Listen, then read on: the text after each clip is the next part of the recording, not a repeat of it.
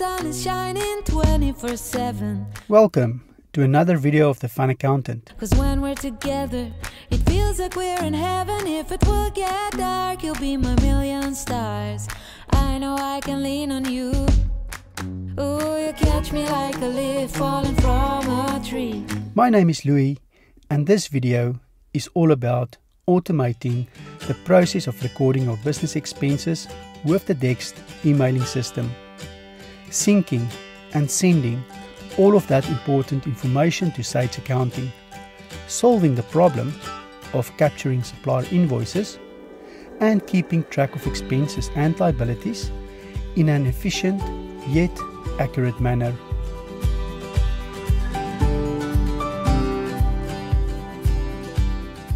Also, providing a solution to deal with the magnitude of supplier invoices landing in your email inbox and actually doing something useful with them that excludes printing them and creating unnecessary paperwork.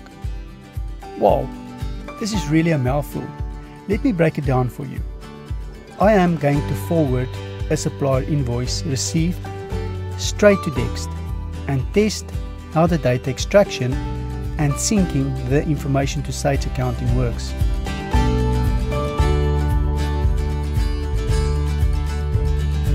Let's see if this can reduce the paper burden of purchases and payments in our business and increase efficiency.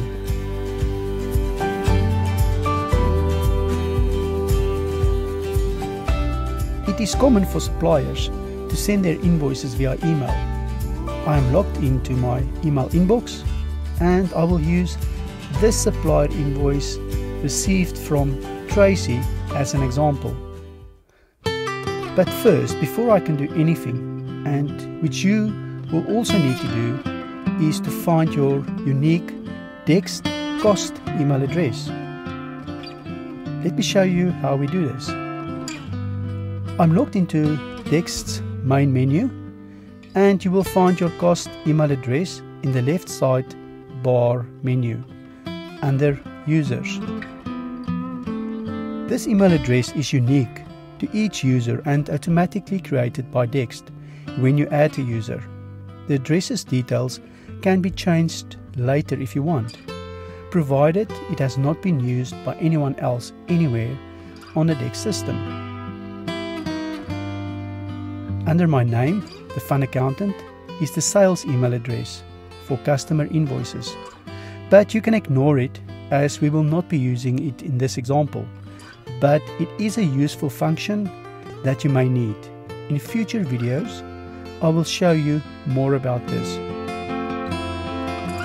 The multiple costs document splits a single file that contains more than one invoice into multiple documents. The multiple costs document function of Dext has saved me a great deal of time before, but I'm going to also leave it for a future video. I'm going to copy the single document's email address, which I plan to use in my mail server.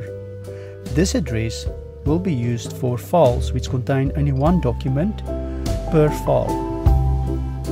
Back at my emails, with the supplier invoice received from Tracy, you open it like any other email, and the invoice is attached to the mail with a message from the supplier and short contact details.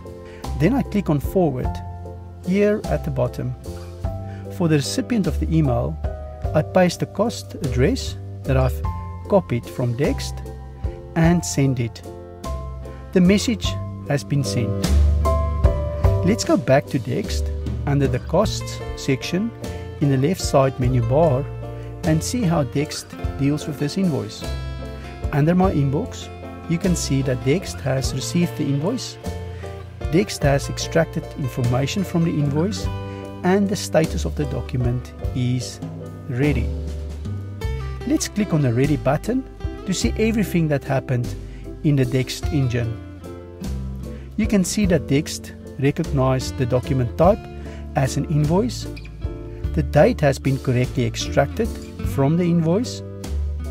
The supplier name and invoice number have been extracted. Now I'm quickly going to Sage to see if this supplier already exists in my Sage accounting system by getting a supplier list under the report section. In the search field, you can easily search for a supplier, and here it is confirmed that this supplier already exists. If the supplier was not already created in the Sage system, Dext will create that supplier for you when you publish a document.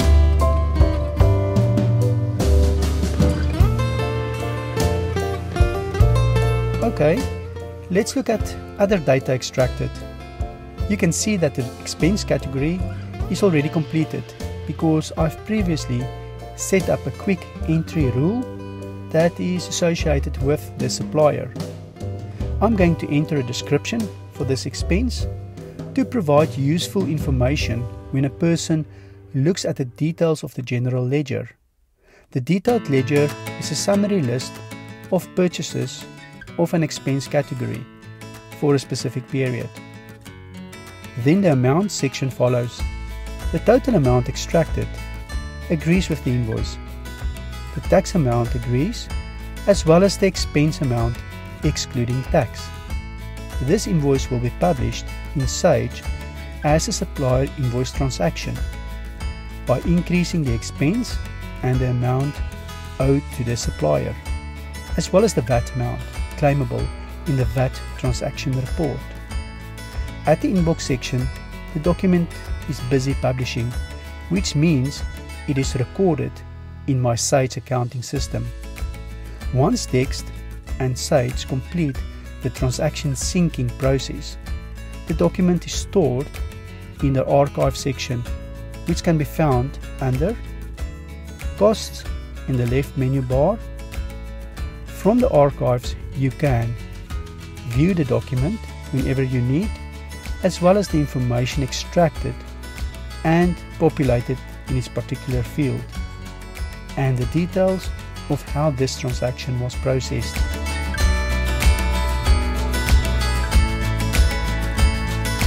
I'm now heading to Sage for the great reveal and test whether this transaction was recorded correctly or not. We're first going to drop in at the supplier invoices. This is the area where supplier invoices are added to the accounting system. The Dext Sage integration has done all the hard work for us. On the first line is the newly recorded transaction of the supplier, and at a quick glance, the transaction summary already shows that the details correspond with the information extracted by Dext from the document. The supplier name, document number, invoice number,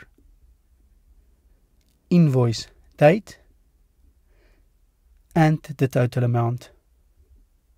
The paper clip at the end of the line is an orange color as opposed to a light grey, which tells you that there is a document attached to this transaction.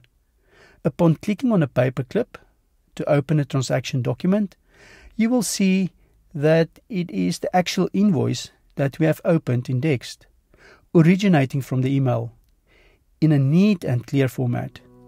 The source document attached like this to the transaction line assists with proving the validity, accuracy, and completeness of this transaction. When you click on the blue document number automatically assigned to this transaction, you are directed to where the details of a supplier invoice is recorded.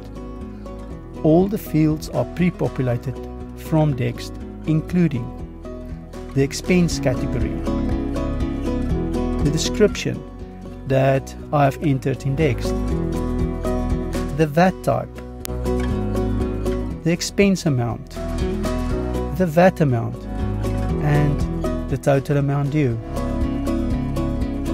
It will be interesting to have a look at the supplier ledger and see how this transaction was recorded in the particular supplier's account.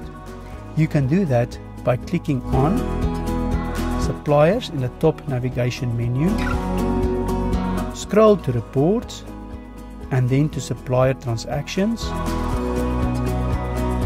Set the date range to yearly, select the supplier and view report.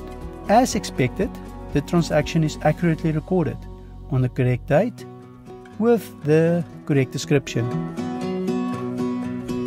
In accounting, there is a principle known as the double-sided entry system, which merely means that there are always two entries in accounting.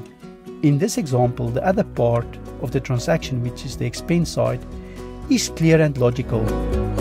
You can view the details of the expenses in the general ledger, which can be found in Sage from the top navigation menu under Accounts, scroll to Reports and then Account Transactions.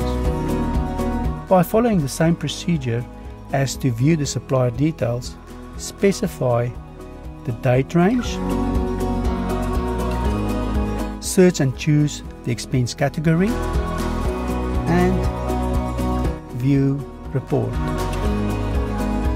The expense transaction is accurately disclosed under the telephone and internet account with the amounts excluding VAT and the other details also corresponding to the information extracted from Dext, like the date, the supplier name, transaction type and the description.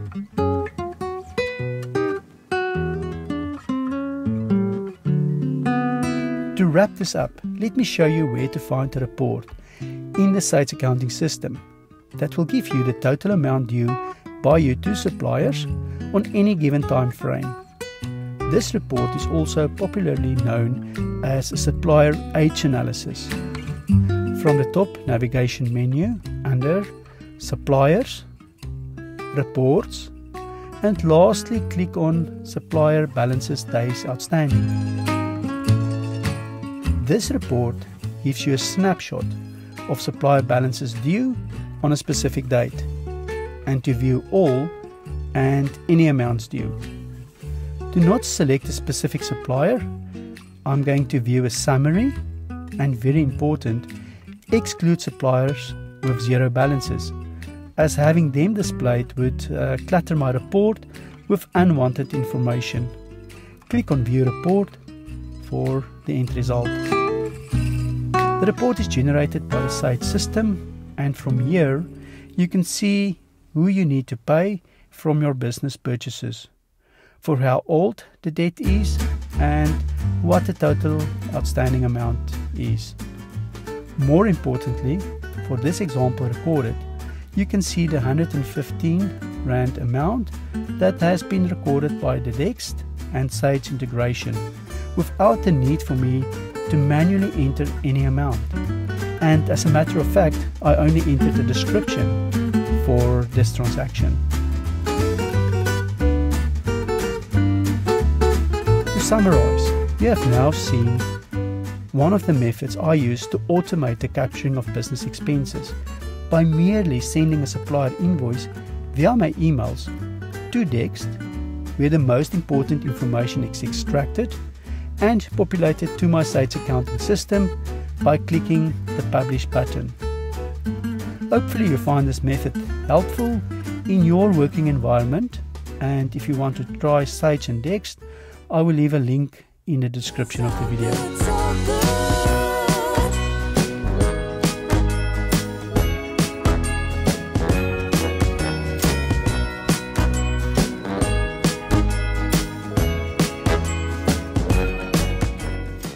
Thanks for watching.